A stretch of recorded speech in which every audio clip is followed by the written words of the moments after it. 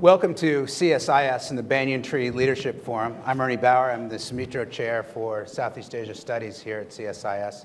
We have a special treat for you today. The Foreign Minister of Singapore, Mr. Shanmugam, is here. This is the first day of a week-long trip to Washington. As you know, Singapore is a close friend of the United States, and a visit by the Foreign Minister for this many days at this crucial time is very important to all of us. It's a deep honor that you chose to come to CSIS. Thank you, Mr. Foreign Minister.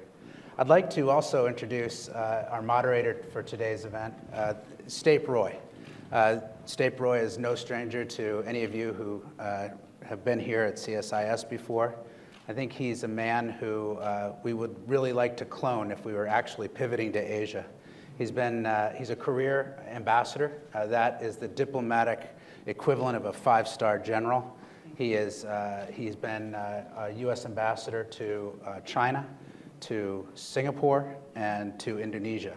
So he's the right man to conduct this discussion. Our guest of honor today, as you may know, is one of Singapore's best minds. He was elected or selected to be counsel to the Singapore Supreme Court at the age of 38, one of the youngest people ever to have that honor, and then was instantly recognized as leadership talent by the Singapore leadership and invited to join the cabinet in 2008. He's been Minister for Home Affairs, and he's concurrently Minister of Foreign Affairs and Law for Singapore. So I will hand it over now to Stape, and please take it away. Thank you, Ernie. Welcome, Foreign Minister. Thank you. We're glad to have you back in Washington. You've been here many times before, but you always seem to come at interesting times. Maybe it's always interesting in Washington. Well, it's particularly interesting right now because the hot issue in Washington actually directly impacts on Singapore. It's the Trans-Pacific Partnership issue. The President had a setback on Friday. The issue has not played itself out. But Michael Green, an Asian specialist here with CSIS, has said it would be a disaster for American Asian policy if TPP were to fail in Congress. Larry Summers had a piece in the press this morning in which he said it would neuter the presidency if it fails to go through. Singapore was in at the very beginning of TPP, back when 4 geographically relatively small countries started the process, and since then it's really become a very significant initiative, but at the moment it seems to be hanging in the balance. And I would be interested in your thoughts on what are the implications of success and the implications of failure in terms of the TPP in Congress. You know, my views on this are fairly public. I gave an interview last year in Washington when I said it's absolutely vital to get it done.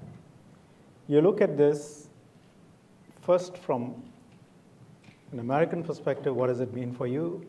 2, from our perspective, what does it mean for Asia? And of course, the 2 are connected. You're talking about a region that contains 40% of the world's GDP. It's growing. I'm not one of those who believes, oh, well, it's going to be the Pacific century, it's going to be Asia, the rest of the world is going to be left behind. No, I think most parts of the world will grow, but the biggest growth is going to come from Asia. Everyone knows China, but there are other parts of the story. India, Southeast Asia, ASEAN, the 10 countries of ASEAN together are the 7th largest economy in the world, something that not a lot of people realize. $2.4 trillion today, but within 5 years, it will be $4 trillion. And linking up very strongly with Australia with another $2 trillion today. So you look at it in 5 years, ASEAN and Australia together, you're looking at upwards of $7-8 trillion, which is half the American GDP in today's terms. Of course, Japan, China. And what is happening there? A huge need for infrastructure, a huge need for trade is exploding, and the kind of fields in which America is dominant, energy, IT, a lot of other middle and higher value items are going to be in demand. History is also being rewritten because of new institutions coming up in Asia.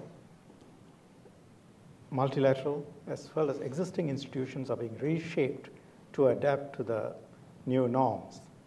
In all of this, where is the United States? It's been the guarantor of peace, it's been the guarantor of progress and prosperity up to now.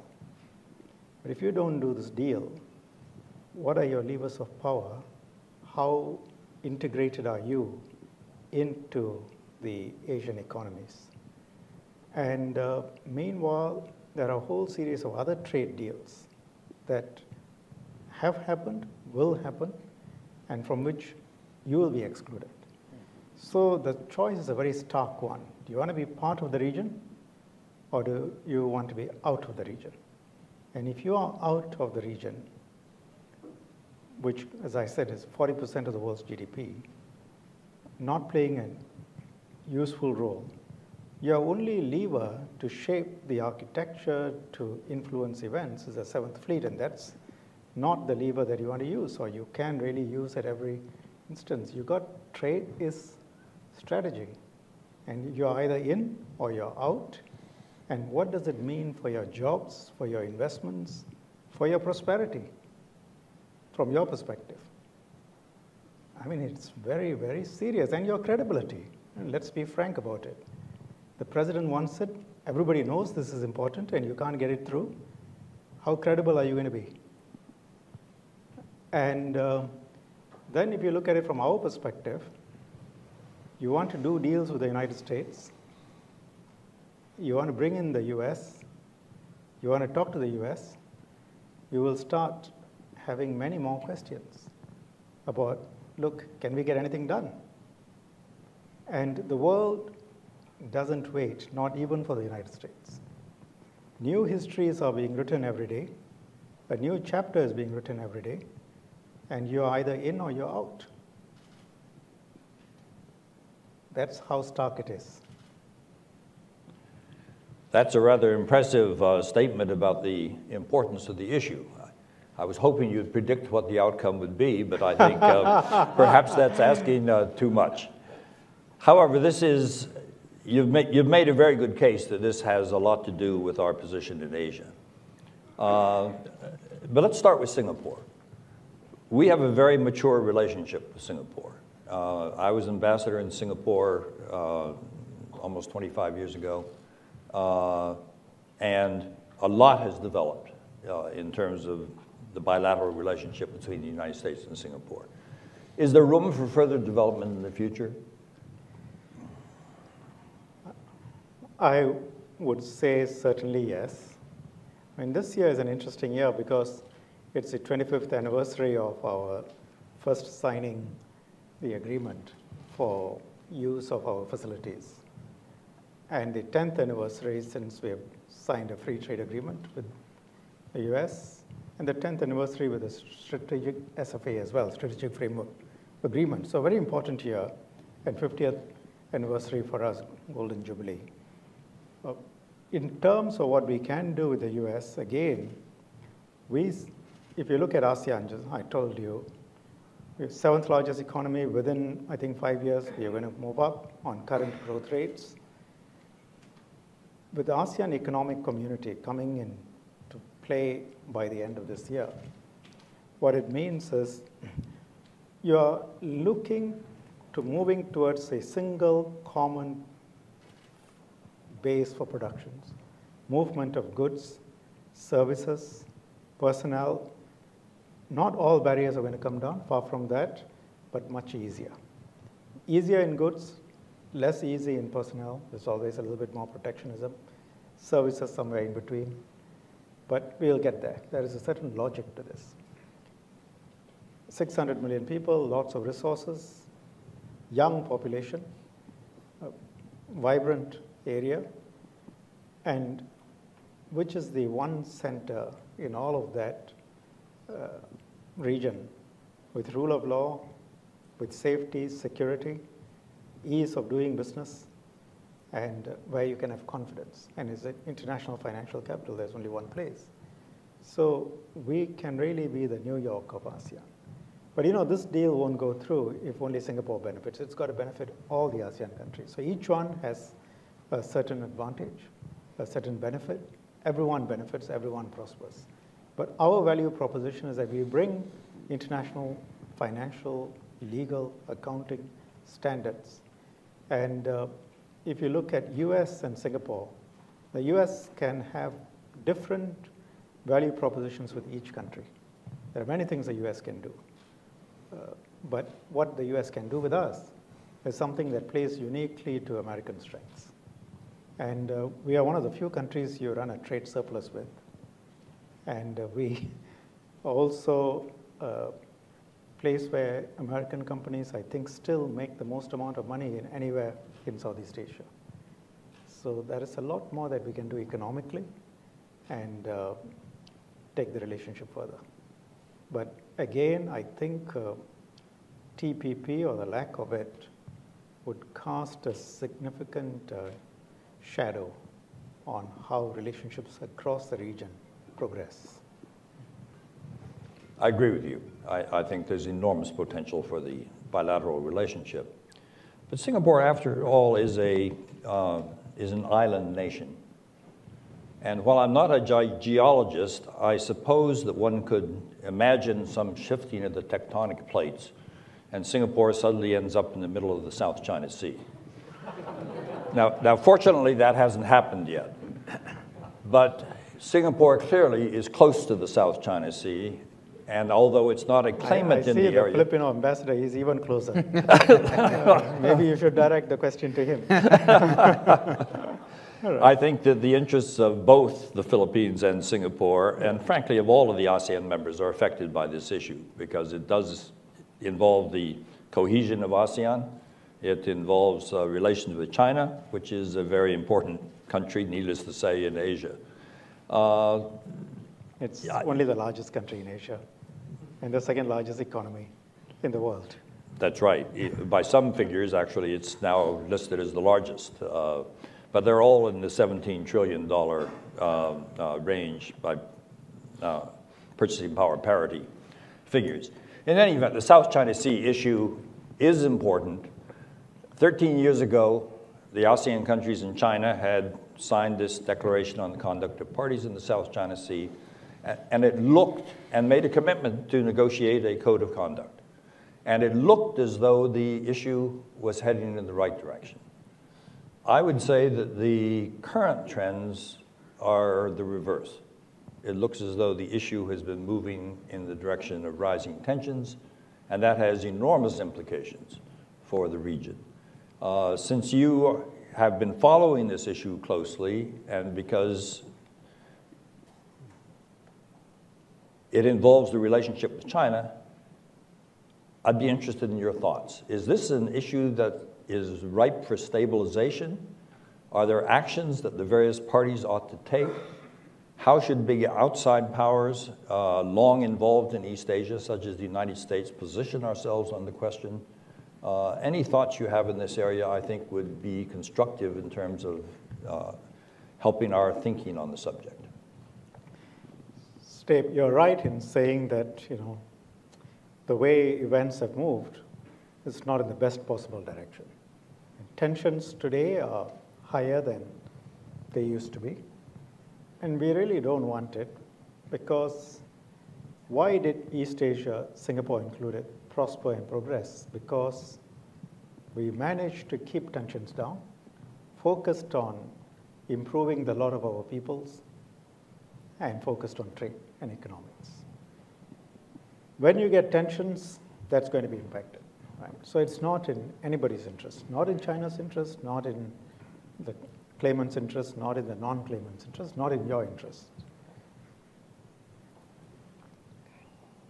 I think it is unreal, not realistic, to think in terms of there is going to be a solution or there is going to be an understanding on the sovereignty issues tomorrow. That's not going to happen, because none of the claimant states not China, not Philippines, not Malaysia, none of them can give up claims.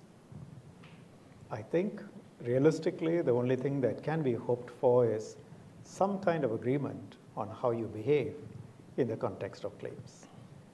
Everyone has claims. By definition, that when there are disputed claims, both sides have claims. How do you behave? What can you do? What can you not do? That's what the Code of Conduct seeks to achieve. We have not made as much progress on the Code of Conduct as I think we could have. There have been different pressures on moving forward on the Code of Conduct. We would like to move forward as a non-claimant state. We would like to see ASEAN moving forward on a Code of Conduct. And we think that's in everybody's interest. So that's, to us, what is an ideal, achievable outcome. What can everyone else do? I think everyone else can encourage that process. Miscalculations at sea, miscalculations in the air, ship captains getting it wrong, these things could have a very adverse impact on overall sense of peace and also on progress on the Code of Conduct. We are going to take over from Thailand as coordinator for ASEAN-China relationships towards the later part of this year. And that's our hope, that we can move the process along. It's, if you look at it from an ASEAN-China relationship, what is the truth, but not often appreciated, is that actually the relationship, the economic and strategic relationship is very, very significant. And the South China Sea issue is a small part of the overall equation. China is either number one or number two in terms of investments, in terms of trade for all of us, a very significant player. And if you look at all the good things that are happening and that we are doing as a result of China's rise, they are tremendous. And it has the prospect of uplifting the lives of the peoples of the entire region. At the same time, a mishap in South China Sea can be very debilitating. So our hope is to see a Code of Conduct in place, to see something that is reasonable for everyone, and then move from there. Thank you. Let's turn to China. It's hard not to turn to China because it's such an important factor in Asia. At a recent discussion, somebody asked me the question, if I were to meet with members of Congress, what is the one message on China that I would give to them? And I fumbled around, and my response was, it would be that in many ways, the U.S. handling of our relations with China is the test in Asian eyes of our Asia policy. If we manage our relations with China in a way that controls tensions and enables China's economic growth to continue benefiting the members of the region, then people will have greater confidence in our overall Asia policy. And if, on the contrary, Asians think the United States is riling up China, making it a more dangerous neighbor, feeding Chinese nationalism, then their confidence in U.S. Policies in Asia will be adversely affected. Now, that may not be accurate, but I think that there are two really important issues for all members in East Asia. One is the question of how China behaves as it gains in wealth and power. And the second is the question of how the United States manages the adjustments in our policies that will be necessary as China becomes more powerful and influential. Singapore can't dominate these trends, but it's heavily influenced by the trends, and it thinks very seriously about these types of issues. I wonder if you could share some thoughts with us on this question. Well, there are three parts to it, right? What's in your interests, what's in China's interests, and what's in the interest of the rest of us. And what do you see the dynamics of it? If you look at US-China, That is the most important relationship in the world today. If something goes wrong there, a lot of things go wrong in the world. Now, what does China want? It's at about $7,000, $8,000 per capita GDP. They want to get to $15,000, $20,000. They really don't want anything that becomes an obstacle to that. A dispute with you, a fight with you is an unnecessary obstacle that they really neither want nor desire. They are rational actors. At the same time, as they grow in power, they demand their rightful place in the world. And if the United States and the West does not accommodate legitimate requests, then China will look for alternate means. I mean, you take one example. They are the second largest economy in the world, but their legitimate requests in respect to the IMF, which your administration has negotiated, have been blocked in Congress. And China today is in a position, you block them there, they are able to set up another international bank, to which a lot of countries subscribe to. So you have to understand, it's a multipolar world. It's not a world where you can completely dominate all by yourself. It's a world where you are still the single most important power, you are the superpower. You influence a lot of events, but you cannot completely control all outcomes. And you have to accommodate the rise of China. And if you don't, you will find alternate multilateral institutions being set up where you are completely excluded. And your influence will not grow, it will reduce. So that's one aspect. It requires a certain, for want of a better word, an adult approach towards dealing with some of these issues. And on the part of China, just like any other big power, it looks at how the United States behaved in the 19th and early 20th century, your regions of influence, and they look at it. You know, international law, yes, you have observed international law by and large. You are primarily a force for good, but when it didn't suit you, you haven't always observed it. And China looks at it and says, well, these laws and rules were made at a time when they were weak, and they don't see why they need to observe all of them. The real question is, how do you accommodate their desire for change?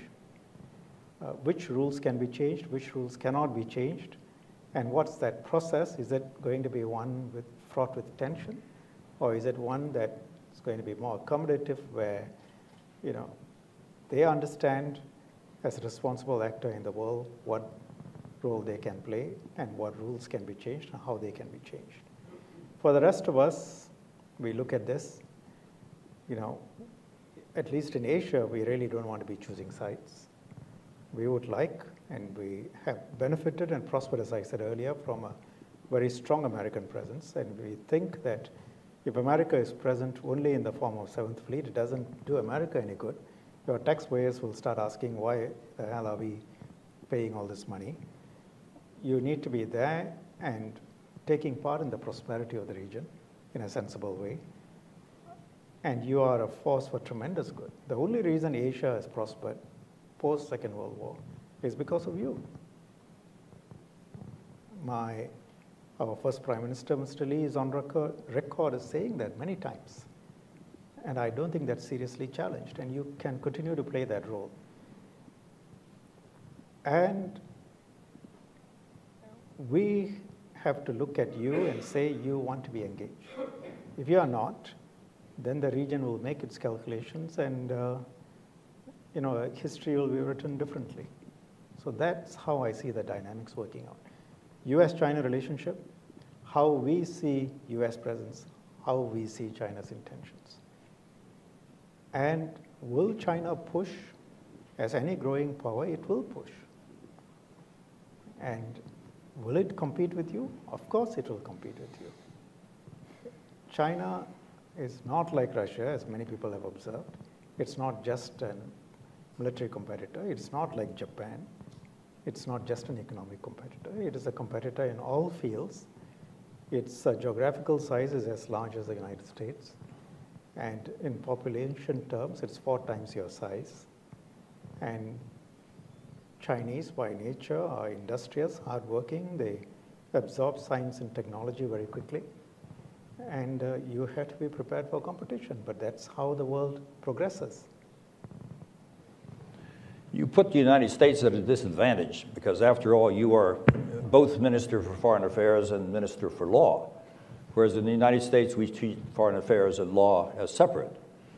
Maybe we should integrate the Attorney General into the State Department, although I'm not sure people would consider that a desirable outcome. I want to get to questions from the audience, Mr. Minister, but before I do so... You haven't been very good at signing off to international treaties yourself either. Well, we sign off on them, but we don't ratify them. That is a problem. Let me close with some questions on ASEAN, just briefly. You've already made some very interesting points about the ASEAN region. But ASEAN is committed to be setting up a ASEAN economic community by the end of this year. Americans don't know a great deal about the economic community, and I wonder if you could say a few words about the significance for the United States of the emergence of an ASEAN economic community. I think you have to look at it more from the economic terms, because when you look at an ASEAN economic community, people sometimes look at a comparable and they say, oh, like the EU. It's not like the EU. As I tell our European friends, the Europeans have had several centuries of fighting with each other, and they, after the Second World War, exhausted each other, and then decided that coming together in some sort of bloc might be a better idea. And also, if you look at the commonalities, across Europe, a relatively small geographical continent, you have the cultural similarities are greater, a religion that's largely shared. So religious, cultural, historical experiences that would allow for the kind of integration that you see in Europe after 50 years. And even then you have people questioning whether the project was, should have been done in the way it was done. If you look at ASEAN, you have Singapore at a GDP per capita of US $60,000. And then you have some countries closer at $1,000, $2,000. And you have Philippines with Catholicism as a main religion. You have Indonesia and Malaysia with Islam. And then you have Thailand with Buddhism. And then, of course, you still have communism as a religion in some places. So different religions, ethnically very diverse, economically very different. If you try and integrate them in one community in all senses, it won't work. So you do what is doable. What is doable is try and integrate and make sure that goods, services, people can move more freely, that you can locate your manufacturing, say, in Thailand or Malaysia or Indonesia, raise capital in Singapore, list in Singapore, ship worldwide. Do things in mainland Southeast Asia, whether in Cambodia or Laos, and move it around the rest of ASEAN. Take advantages of factors of production. What is that going to require? It's going to require heavy investments in infrastructure, which is happening. Ports, airports, railroads, roads. Reduction, equalization of tariffs across borders. Easier rules for doing business. All of that is happening. And of course, a middle class is emerging, which creates a market. So those are the things that are happening. And you're looking at, within 5 years, an economy of $4 trillion. And as I said, if you integrate, you look at it closely with Australia, which is really integrating with ASEAN. You're looking at $6–7 trillion. So a very significant economy. Japan is heavily invested and has just announced that it will set up a fund for $110 billion US. China, of course, is heavily invested. And it's a market for Europe. Europe is looking at it. It is something that I think Americans would be well advised to look at closely. Thank you. Ernie? Thank you. Let's open the floor for questions. I just ask that you introduce yourself and your institution. And one point, we have a large online audience, and they're following us on hashtag CSIS Live. So if there are questions from those of you in cyberspace, please send in your questions, and the guys in the back will carry them up to me, and we'll try to get you on too. Let me start with our former Assistant Secretary of State, Stanley Roth. I introduced you, Stan. You don't need to do it. Thank you. Good to see you again, Mr. Minister. It's only Good 2 to see weeks, you, I guess, Stan. since Shangri-La. Yeah. As always, they possess the most important questions, but let me ask you to look forward. What would you like to see accomplished this year at the East Asia Summit and the U.S.-ASEAN meeting this fall? East Asia Summit and the US? Well, Stan, I would like to have said that by then, hopefully, we are over this little blip on TPP and TPA, because if we are not, I can tell you it will take a very different hue when we meet.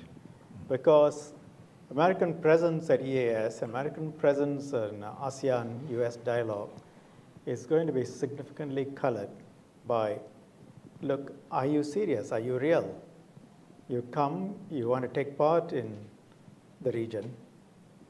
Are you able to do trade? Are you able to do trade deals?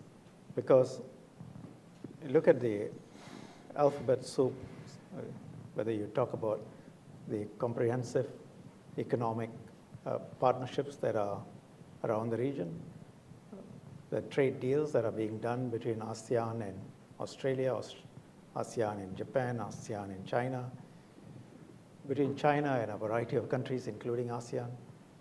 You look at all of that, and then where is the US? I think if we look at it from that scenario, if we have got this under the belt, I think you're looking at a very positive meeting where we can talk about a whole lot of other issues. We talk about, as I said, what else we can cooperate on. I think we have only scratched the surface in terms of what we can do with you. IT, communications, energy, disaster relief, a whole lot of issues. If we don't get over this blip, then I think we'll be back to what is it that we can do with the US. I mean, we can buy a few more jets from you until they get produced in Asia. So, but that again, the TPP will help you. So that's, you get the picture anyway. Yeah.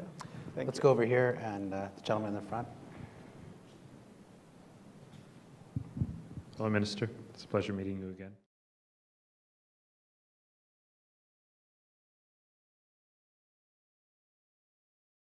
May pose a threat to Southeast Asia and the region. How is Singapore, and in partnership with other Southeast Asian countries, mitigating this threat?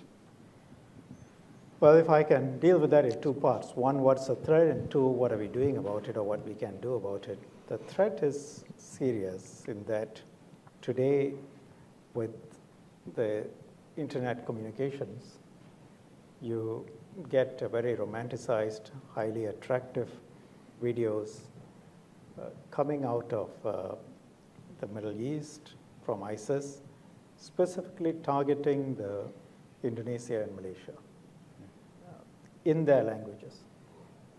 And last count, as I said earlier, about 700, maybe 800 fighters from the region are in the Middle East. There is one organized radicalization in that money comes in from the Middle East to primary schools, religious schools, not all, but some.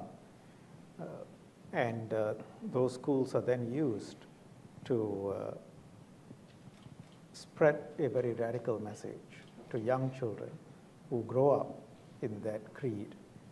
Second, the systems for dealing with people who have already been radicalized are variable. I mean, in prison, for example, whether they are kept separate, whether they are isolated, or do they go and infect a whole lot of other people, those are serious issues, and it happens. I mean, you get fairly senior personnel of the movement being able to give interviews from their prison cells, and that's telecast. These are just anecdotal examples, but the issue is real.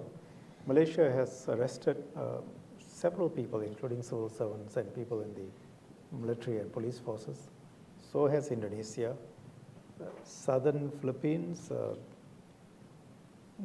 there are suggestions of people becoming radicalized there. Provinces, IS has declared its vilayats, which are provinces and provincial governors, and is set up in structure. Separately from that, individuals who look at what's happening. Sometimes there's a sense of grievance that fellow Muslims are being dealt with poorly and the West is oppressing them. Sometimes it's as a result of feelings of unhappiness and deep despair over the Israel-Palestine issue. And sometimes it's just outright corruption of religion. But even in Singapore, where you have a Muslim population which is well integrated and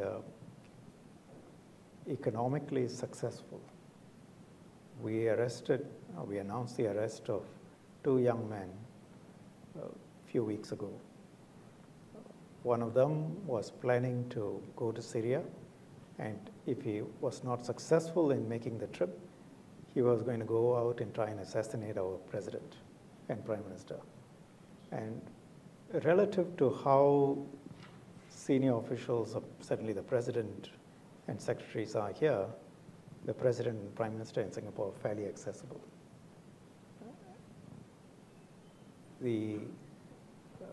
So this is a serious issue at different levels. If you look, for example, underlying issue also is with democracy comes some factors of appeal based along religious lines. So you get parties which are formed along religious lines, which then appeal based on their religious creed.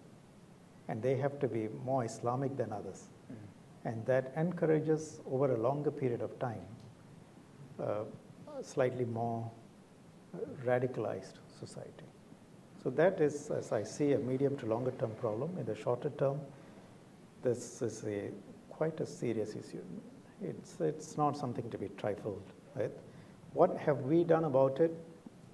I mean, apart from the measures to make sure that you prevent these things from happening, and no society can be absolutely sure.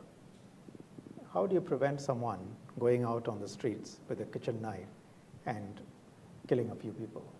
You can't turn the whole city or whole state into a prison state. It's not possible. It's really you focus on how do you recover from that. So we put a lot of emphasis on recovery from any such attack, assuming that someday some attack might succeed. But recently, under the EAS umbrella, we held a rehabilitation conference on how we pick people like this up and how we share our experiences on how we rehabilitate them back into society. We share our experiences.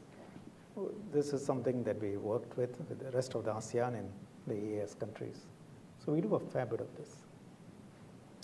Let's have a young lady here, Lynn.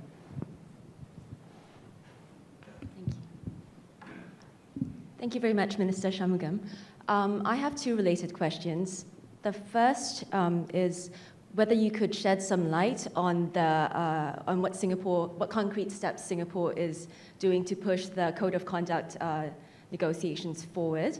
There isn't a great deal of clarity around the terms, for example, that are being talked about, and what terms might be posing stumbling blocks between ASEAN countries and China.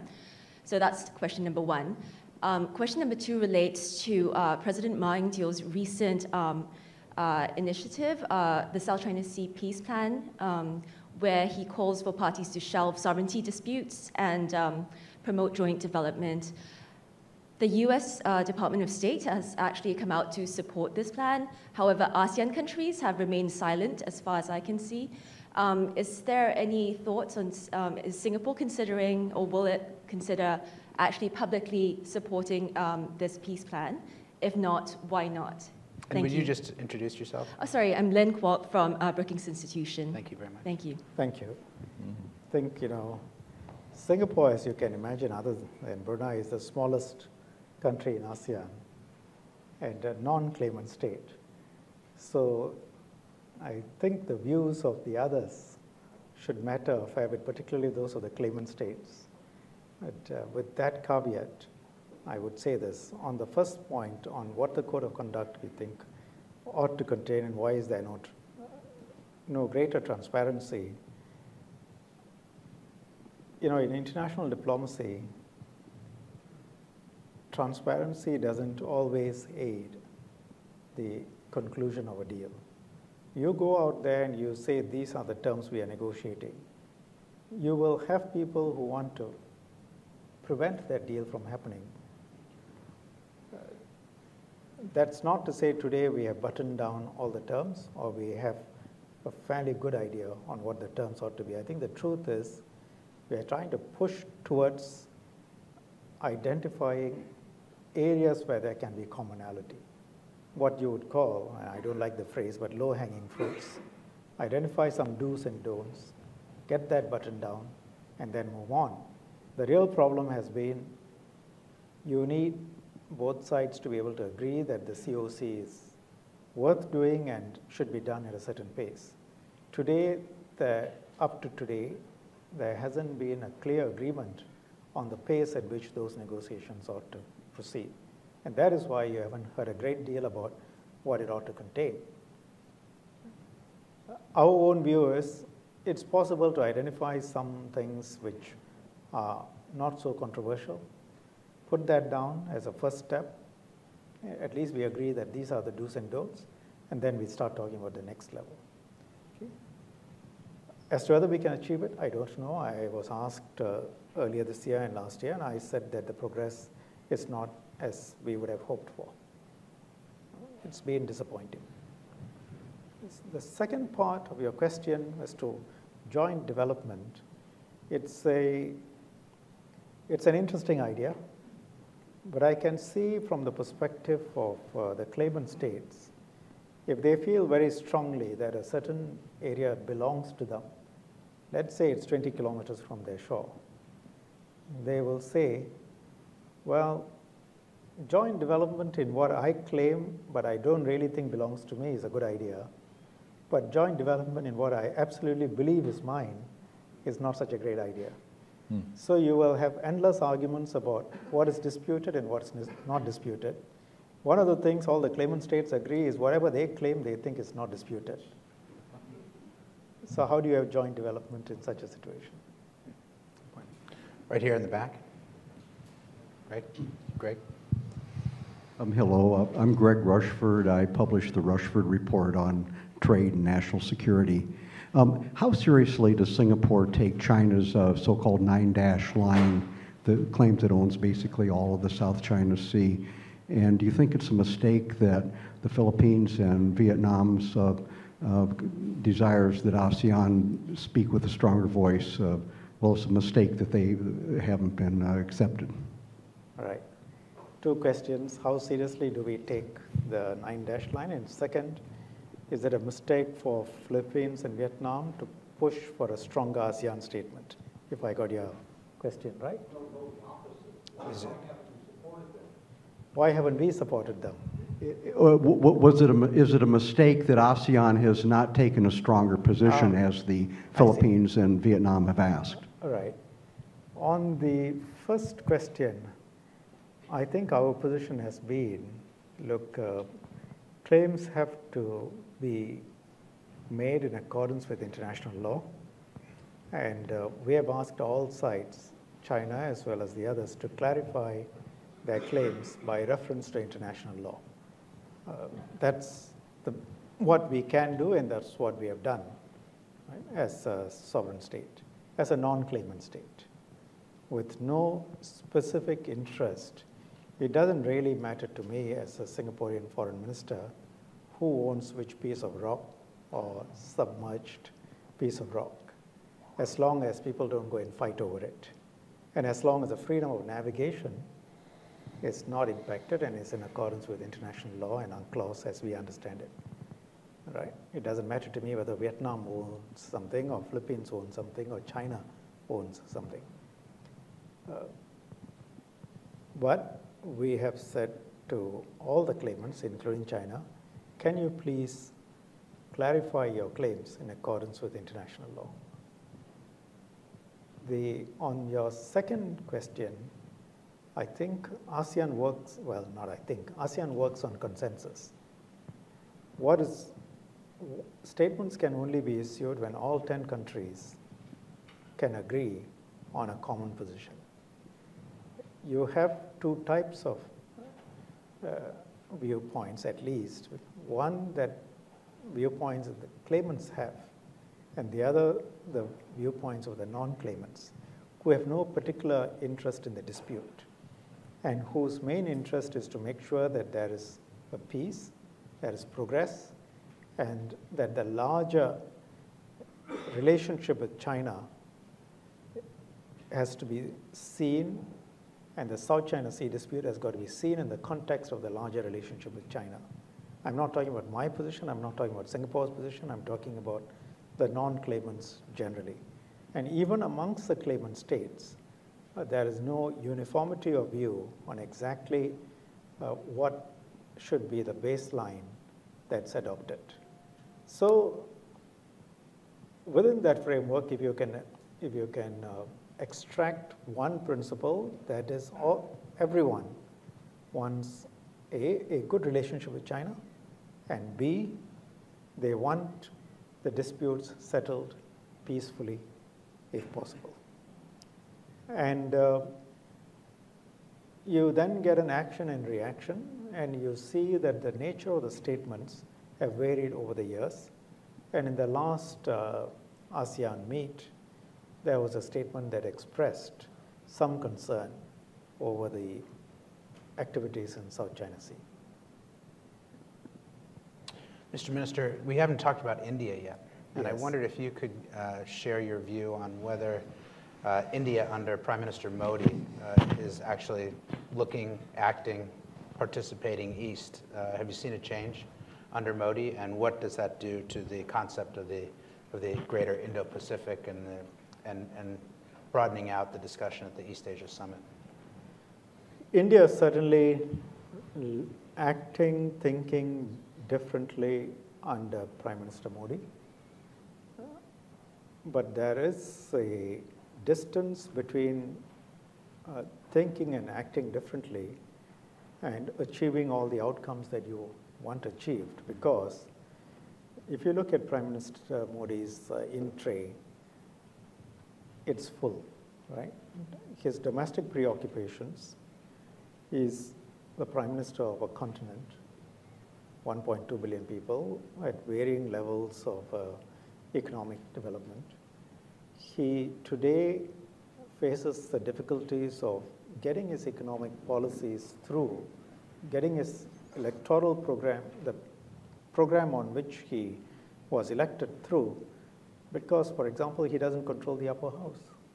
And he can pass bills through the lower house, but they get stymied on the upper house for a variety of reasons. So he's got to get that sorted out. He's got to get jobs sorted out. He's got to get investment sorted out. He's got to get the manufacturing base sorted out. he's got to get something as, not simple, but something as basic as a single tax system, GST, for example, VAT, sorted out. So he's got a whole lot of issues. At the same time, foreign policy as well, like all countries, he would be focused on where the problems are, and the problems for him are around India. Those are the security issues that India faces up to. So this look east, look west, I think his relationship with the US has improved. His relationship with Asia has improved. He made it a point to go to China before the 1 year of his prime ministership to make a psychological point. I think it's a more strategic, more forward-thinking policy, but one must view that against the very real challenges that the Indian political system imposes on any prime minister. Thank you very much. I think you'd agree with me that today's discussion has been very valuable. We can see why Singapore is such a crucial friend. And I'd like to thank the Foreign Minister and Ambassador Roy for their kind time and thoughts. And please join me in thanking both of them. Thank you. Thank you. Very good answers. Thank you very much.